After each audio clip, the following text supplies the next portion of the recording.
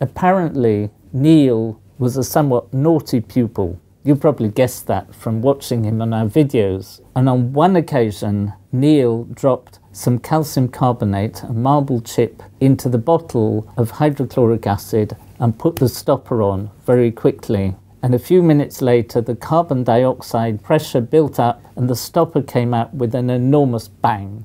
So poor Neil was made to write a 3-page essay on what's inside a ping pong ball.